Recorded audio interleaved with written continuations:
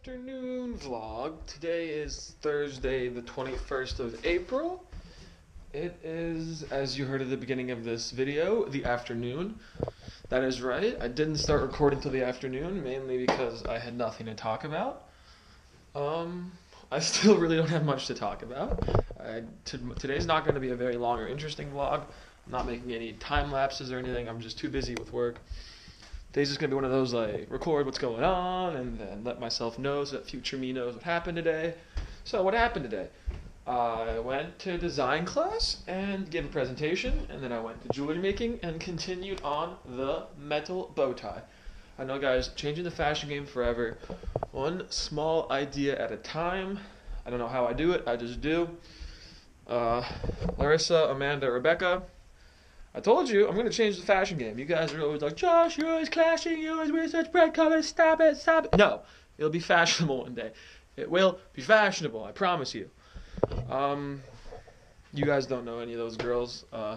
One day you will. Eventually I will see them again and I will be vlogging, so you will meet them. For now, you will just know them as very, very good high school friends that I still keep in touch with. They're like sisters to me. They're really important and special to me. And they're all super busy with their lives right now, so it's not easy to see them, but soon I will.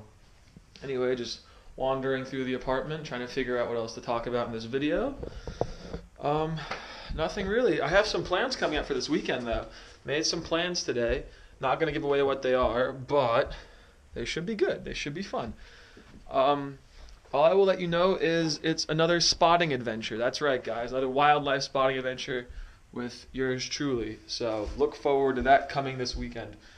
Other than that, just chive on, guys. Ladies and gentlemen, I have just been informed that there's a party happening at Paintball House tomorrow. In case you're wondering what Paintball House is, it's this. This house is Paintball House.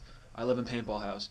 So, what does that mean for you, the viewer? That means that tomorrow you will see the paintball team again. You will see the paintball team getting rowdy.